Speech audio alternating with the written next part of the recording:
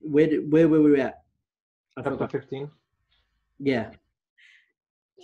I don't know Yeah, which verse, but we were I talking remember about. after Maria, when she was reading, someone else was, I think it was, I think Veronica Wahaba was reading. Is that where we I lost? think I think we went up to the point like Sam was explaining about the chapter starting with after all of this, and we were talking about he wanting children and don't be afraid. I got everything in the Lord and all of that. That's right. So, And we were saying that walking a path of faith.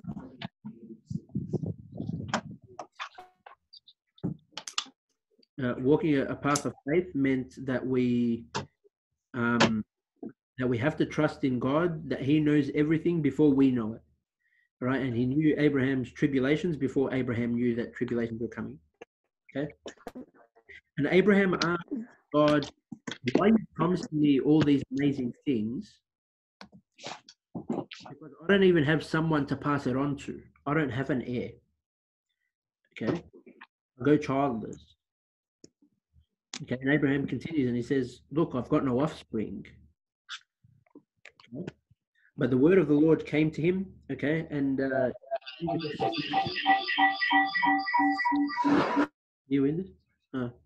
And in the Septuagint, it talks about the word being capital W, the word. So the Lord, the Son, okay, and the Son appears to him, and he says, the one that you're talking about, Eliezer, he's not your heir.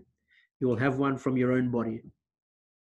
Okay, and he says, go outside, and he takes him outside. He says, look to the stars, start counting the stars. And Abraham, being a faithful servant and obedient to the Lord, would have probably started counting. Started counting 1, 2, 3, and got confused, lost himself, started counting again.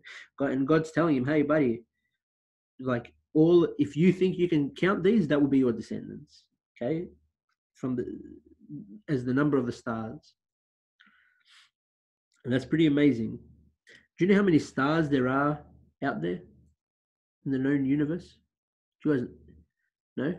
billions and billions and billions. Billions and I love looking into space and I love like learning about space. It blows my mind, the enormity of what the world is, and it kind of helps me find the insignificance of my puny self here. It helps put that into perspective. They say that within the known universe, we know maybe 10% of the known universe. Okay, and within that 10%, it's known that there are billions of galaxies. Okay, billions of galaxies within the known universe, and they say that each galaxy has over 10 billion stars within each galaxy. Okay, so we're talking about hundreds of billions of stars in 10% of what we could possibly know. Okay, it's a humongous number, and it's saying, like, you're thinking an heir, okay, one person. I'm telling you, I'm giving you what you can't even count, exceedingly abundantly, whatever more you may possibly think. Okay. And he says in verse 8, "Lord God, how shall I know that I will inherit it?" Okay. He wasn't asking this out of faith, all right, or like out of doubt. I mean, you know what I mean? Like, he wasn't saying, "How do I know I'm going to inherit this?" Not the same way that what's John the Baptist's father's name? Zechariah. Not the same way that Zechariah doubted, but more so the same way that Mary accepted what Gabriel was saying to her and said, "How is it that I don't know a man?" It's more like how is this going to work? All right. He wasn't saying this question out of doubt. Interesting question, actually. Just to like, link with what you said, Sam. you know how Zachariah, when he was, told by the angel that he was going to have a son in his old age, and Elizabeth was going to bore a son, etc. He doubted, and he was deaf, muted, yeah, and until John the Baptist, yeah, he was born. Yeah, was that because he doubted, and and Saint Mary, yeah, she actually, so Saint John the Baptist, no, sorry, Zachariah, he doubted, and then Saint Mary, she accepted. So like what I want to say is that because she accepted, nothing happened, and because he didn't accept what was told him, Yep. things happened to him. So why Yeah. 100%. 100%. but like why but And why that's didn't he even accept? Like, is that because like how did he doubt it? He doubted Yeah. because of their old age. All right. In the same way here, Abraham is very old in his age now. All right. And same with Sarah. They're very old in their age. All right. But he never doubted that God can provide them with a child. Okay. He never doubted that. That's why he was saying, like, how is this going to work? How do I know when I've inherited this? What's the sign? Okay, so then the Lord continues and he says this to him, right? He says, bring an old heifer, a 3-year-old female goat, a 3-year-old ram, a turtle dove, and a young pigeon. Okay, and then he says, cut them down the middle. Now, this is the way that covenants, because reading these next few verses, it might be a bit funny of like what's going on here. This is how covenants used to work. Okay, that you would bring the animals, okay, and you'd slice them down the middle, and you'd put one half on this side and one half on the other side. Okay, and then to make a promise or a covenant or an agreement between the two people will walk through what they've cut. Okay, that's how the covenant was done. You would cut them and put them on each side. Okay, and you'd quote your agreement and you'd walk through it. And what that means is when you walk through it, you're completing this covenant to say that if I don't fulfill my agreement, I'm going to be like one of these. Okay.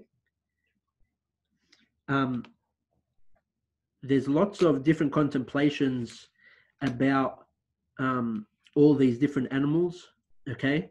3 years referring to the belief in the Trinity, the turtle dove and the pigeons.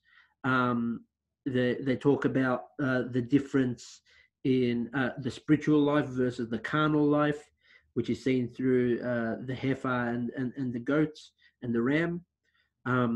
There's discussions about the symbolism of these animals. The heifer refers to the people that submit to the law. The goats refer to the sinful people. The ram refers to the ones that reign. So there's all these different contemplations that go through that. But more importantly, though, is what's actually happened here. Okay. So God told him, bring these animals, cut them in half, lay it out, and we're going to walk through it. Okay. And then what happened? He brought verse 10. He brought all these things to him and cut them in two. Okay. But the birds he did not. And when the vultures came down on the carcasses, Abraham drove them away. So he cut them, he left them there, and then he waited. And he waited. And he waited. Okay, and then the vultures started coming, and he had to fight away the vultures. Okay, and he's still waiting. Okay, this happened very early in the morning.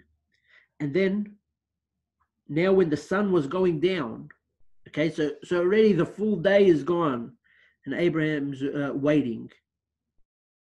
Okay. Now when the sun was going down, a deep sleep fell upon Abram. He was fighting off the vultures the whole time. And behold, horror and great darkness fell upon him. We don't know what this darkness and horror were. But sometimes when we're waiting for God to fulfill promises, and we're waiting, and we're waiting, and we're waiting, sometimes we get these dark feelings of despair. When is God going to show up here? When is this hell going to end? When is all this trouble going to finish? When am I going to hear you? Like I've been having faith and having faith. Where are you? And that's how I can like reflect this to my side of things. And then he said to Abram, know certainly that your descendants will be strangers in a land that is not theirs. Okay, and will serve them, and they will afflict them 400 years. Here we're talking about their affliction in Egypt. Okay, under Pharaoh. And also the nation whom they serve I will judge. Afterward they shall come out with great possessions. The same way that after the 10 plagues with Moses, they left with great possessions from Egypt. Okay. Now, as for you, you shall go to your father in peace, and you shall be buried at a good old age. But in the 4th generation, they shall return here, for the iniquity of the Amorites is not yet complete. Okay. And they talk about the return to Canaan. And it came to pass when the sun went down. So this isn't like sunset anymore. Now it's complete darkness. He had to wait the full day, right? And then, behold, there approached a smoke oven and a burning torch that passed between those pieces. Then we see the Lord appear, okay, and he walked through the pieces that were laid to the left and right. Now, this is an important thing to take note of. Remember what I was saying with the covenant. You would slice the animals, put them on the left and right, and then you'd say your promise, and you'd walk through together. Okay, because both sides have to uphold their promise. But here, Abraham didn't walk through, did he? Abraham didn't walk through. He just saw that the burning torch passed between those pieces. And this is a really important concept to understand. Okay, normally both should have walked through the sacrifice. Okay, but here God did it alone. God's covenant with us is not dependent on what we do, but more about who he is. Okay? God fulfills his promises, not because we are faithful. Remember what we read in 2 Timothy? Even when we are faithless, he remains faithful. Okay? Even when Abraham went to Egypt against God's will, God was still faithful in fulfilling the promise. Okay? And I always contemplated about this. Why does God wait to answer us? Why do we have to wait and sizzle before we hear an answer from God? Why do you guys think? Why does God, like when you ask God for something, why do you think there's a waiting period? Personally, I think that he's waiting for us to build a relationship with him rather than ask him as if it's like, hey, mom and dad, I need some money to go buy this and this, you know? So I think he maybe wants us to be more faithful, more to trust him that he knows more, that he knows best for us. So we don't have to wait, because we can wait for something that we see that we want, like we want something and we're waiting for him to provide it for us, but he will give us something better, something different. So I think it's more to build trust in him and more of a relationship. Right. So question, while you're waiting, is your situation changing as well or no? Because time continues, right? And yeah. Let's say if I'm in trouble with something, whatever, and I pray to God and say, oh, please God, this is really heavy on me. can you help me through it and support me through it? If I got an answer from God straight away, hey, do not be afraid, that would put my heart at so much ease, right? And I feel so comfortable with that. And I always wondered, when people are in need, why doesn't God just top alehim and say, hey, I'm here, everything will be all right? Imagine if you were able to hear that from God every time you're going through a problem. How much easier would it be going through life? I don't think we're waiting for him to say, like, it's okay. I think we're waiting for him to take away the problem. Yeah. But he's not a genie. Isn't that what we ask for? Yeah, I'm saying that's not what we're after. Right. That's what we say we are, but we just want him to take the problem. You know what? You smacked the nail on the head there. Because God never removes the problem. Okay? Yeah. But he always... he's always there.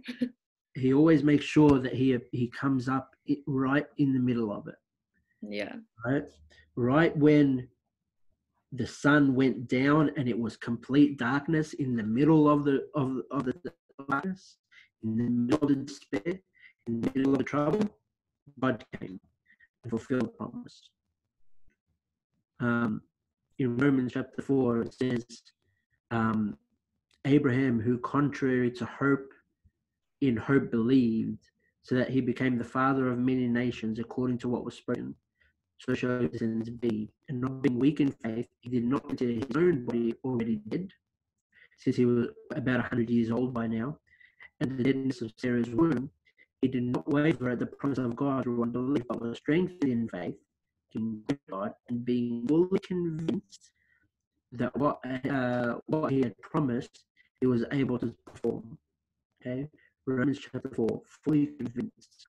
He knew that. And this is why Abraham is the king of faith. That's why whenever you're talking about faith, everyone says, look at Abraham. Okay, that's why he was the first. Because he was fully convinced, no matter what, in his old age and in his deep despair, that God was going to fulfill the promise for him. Okay. Whoever contemplate. Sorry? I was gonna say, do you ever, like, when you are in trouble and then you ask for God to take the problem away, or you want him to be there for you, and it doesn't happen as soon as you ask him, and it happens in its right time, do you ever wonder what would have happened if he did answer you straight away? All the time. Isn't it so crazy? Like, it wouldn't have even worked out if he did answer you at that point. What I find I ask myself more, Jess, is what if he answered it the way I was asking him to answer? Because I can tell you 99 out of the 100, he answers it a completely different way, which is so much better. Yeah, 100%. And I always ask myself, what if it turned out, like, what if he did it the way I wanted it? What kind of... Like, what do I know?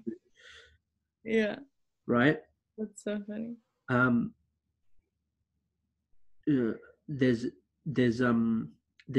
a little contemplation about life.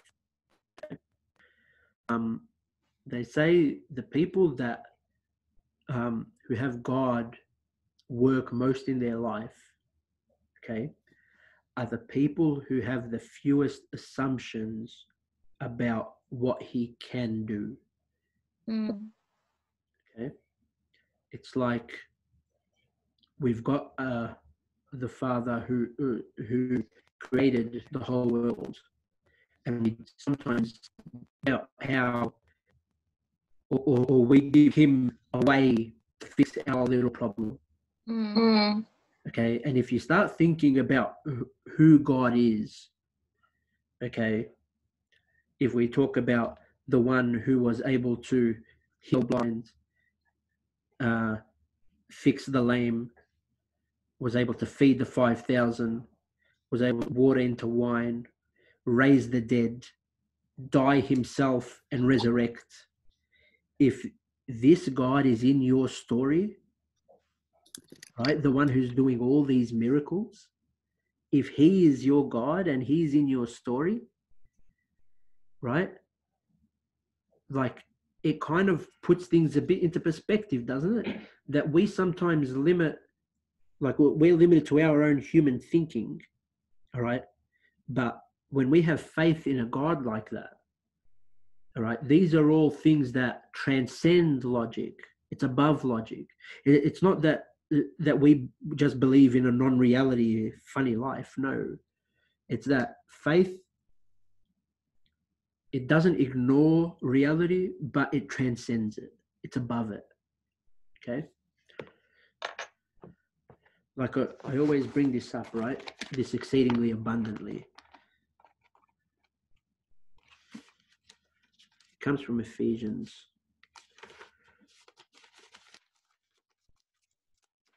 Ephesians 3:20. Now to him who is able to do exceedingly abundantly above all that we ask or think, according to the power that works in us.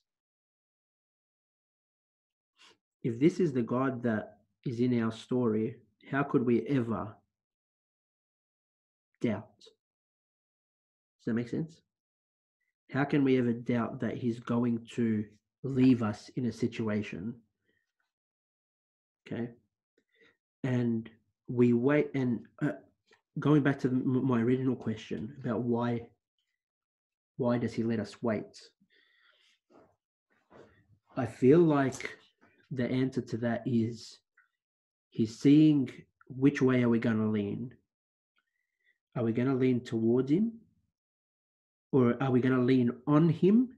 Or are we going to lean on ourselves? Are we going to lean on him? Or are we going to lean on the world? Okay.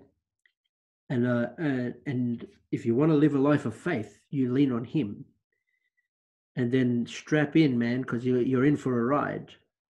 You're in for a ride where Moses had mountains on his side, Pharaoh at his back, and the answer wasn't a boat; it was split the sea.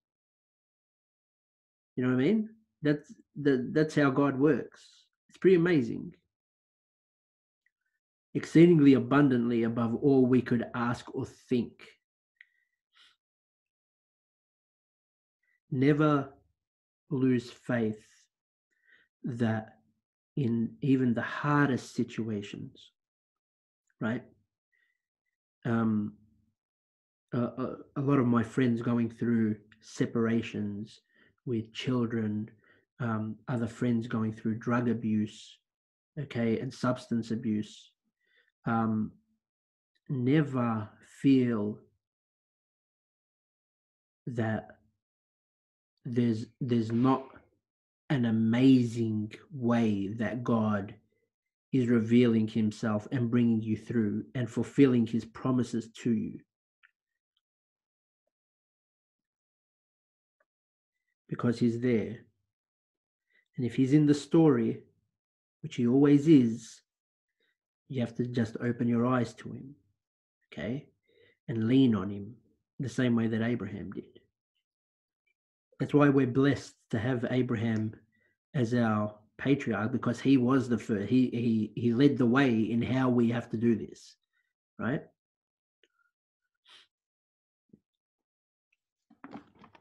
Any questions, comments?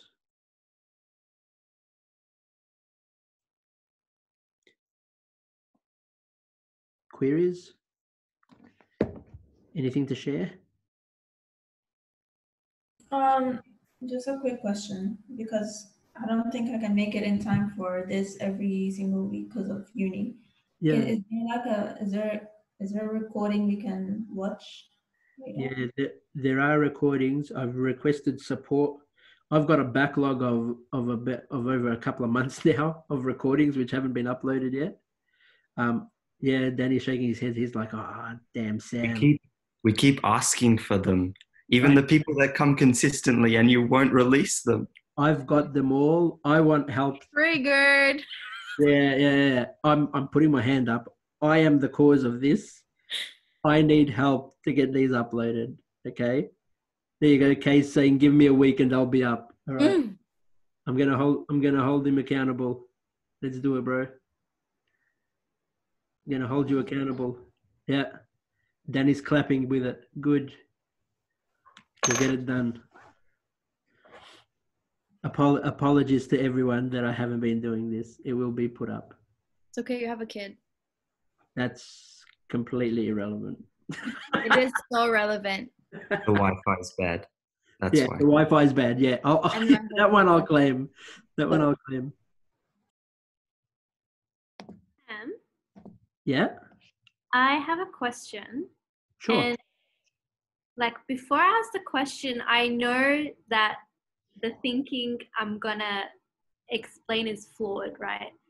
So like I feel like one of the most frustrating or like difficult things about like this task of leaning on God, and when God asks us to wait, is because he's giving us this chance to lean on him and to give everything into his hands. Like for me personally, one of the most frustrating things is when like I can see other people doing the things or progressing through the things that I would like to be able to do, or would like to have the confidence to do, or the skill or the ability or whatever it is.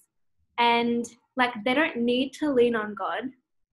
Like they're just doing it. Like they're not religious. They're not like, you know, they're just going about life. And I know the flaw in this is that like God gives us everything that we need so that we can be close to him and build a relationship with him.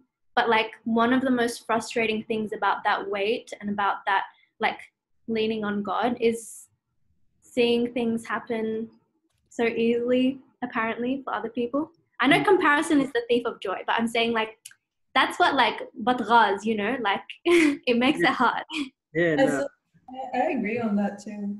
I was thinking that. yeah, I hear you.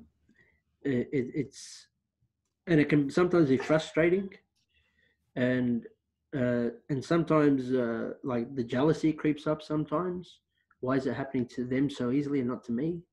Why are these people being able to become so much more successful? It's and I'm working harder. You know what I mean? These thoughts creep in sometimes. So you bring up great points. There's two things to look at with this. All right. What is your treasure? Right? If your treasure is to do med and become the most successful doctor and and like that's great. It's fantastic, and I wish you all the best with your endeavors.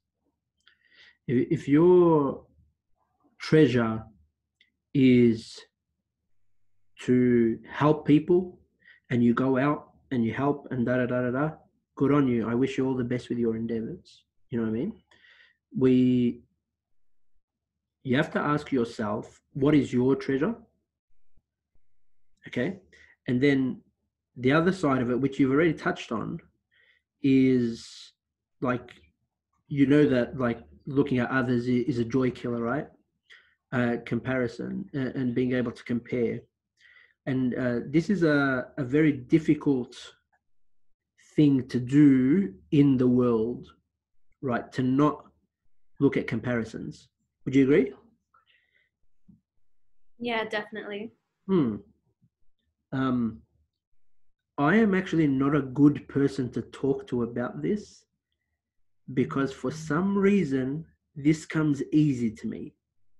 And I've had so many arguments with different people that tell me, Sam, why don't you care? You know? So I'm actually, I wish I could actually give more of an answer to you, but I'm not a good person in this situation to give more guidance or advice or even discussion, because it's very easy for me to switch off and just, it's my selfish nature, just focus on what Such I a want, guy. looking at others. I don't Such a know. guy thing. Is that a guy thing? Yeah. No. Yeah. It's You know, definitely a guy it's like thing. it's also like it's not just comparison, or it's not just like where your treasure is. Like I absolutely 100% agree, but I feel like it's also like when I stop and think about it, I'm like, wow, I really am nothing without God. Like, I really am nothing. And it's like hard to come to terms with that like nothing I do is from me and it's all from God. Whereas like when you look at other people, you're like, Tub, like, what about you? Do you know what I mean? Yeah, I do. This is actually interesting that you bring this up. Let me compare this to what we read the chapter before about what Abraham and Lot did about like when their land got too much, right? So after they came back from Egypt and they got all this stuff and it got too big for them, Abraham goes, all right, this is getting too much. I don't want to fight with you. You go this way, I'll go that way, kind of thing, right? And Lot looked around. He was like, We really have to change the date, honestly, really. Is it cutting out again? yeah, we didn't hear it. You went frozen again, yeah. So what was happening was when Abraham was showing Lot, like to say, look, we're not going to fit in this area. Look around, tell me where you want to go, and I'm going to go the opposite way. All right. Lot looked around, saw the green pastures, and decided to go there. Right. And life in Sodom was good. Even though people around were evil, he was very successful. And he was able to grow his possessions, and he had great land around him. And it would have been very easy for Abraham to look at Lot and say, look at this guy, living the dream, living in a big city, lots of friends around, successful people. Again? Did it happen again? No? You're with me? Oh, good. Like green, like all the ground is watered already. His agriculture is flying. His livestock is doubling, tripling exponentially.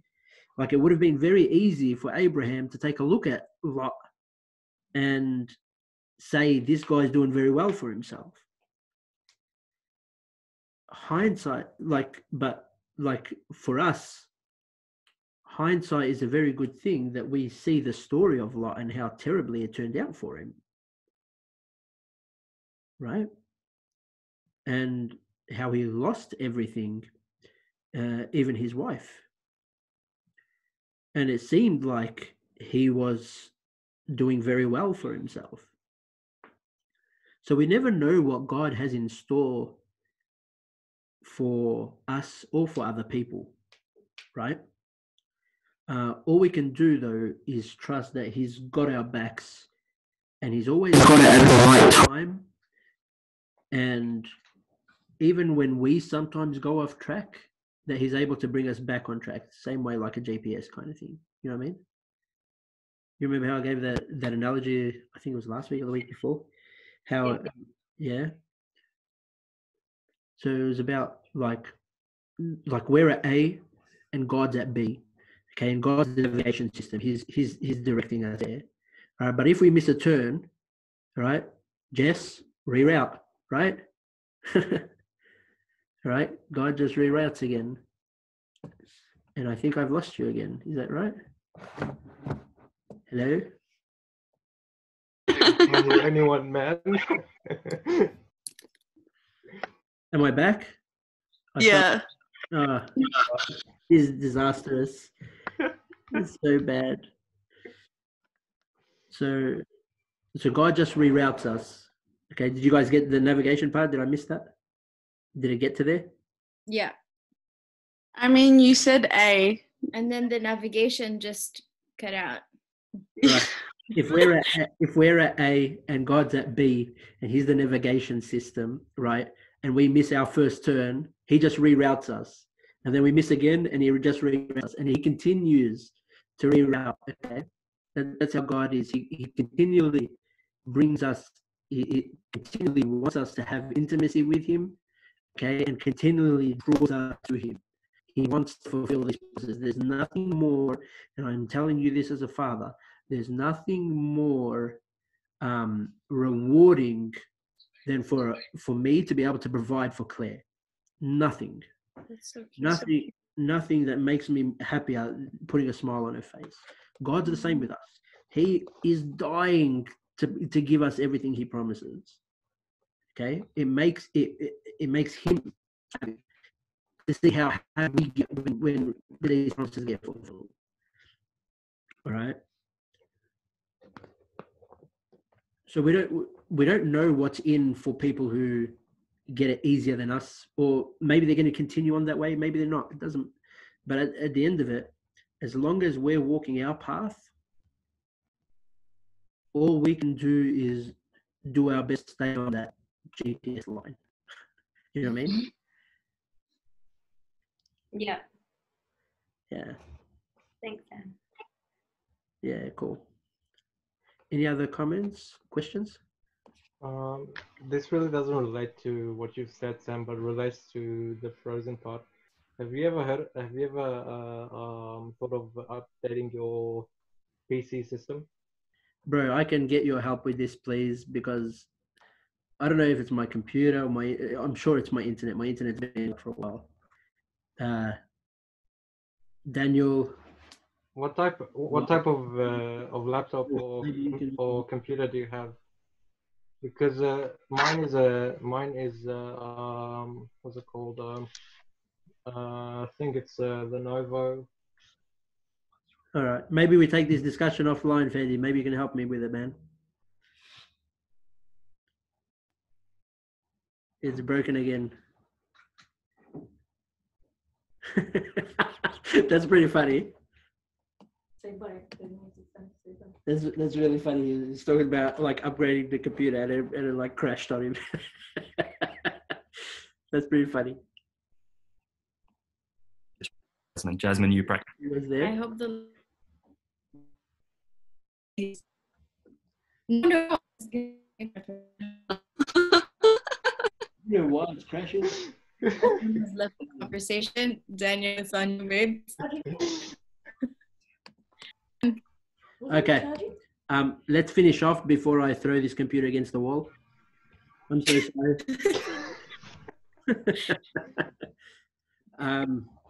Thank you very much, guys. We'll continue on next week. Glory be to God forever. Amen. Thank you all.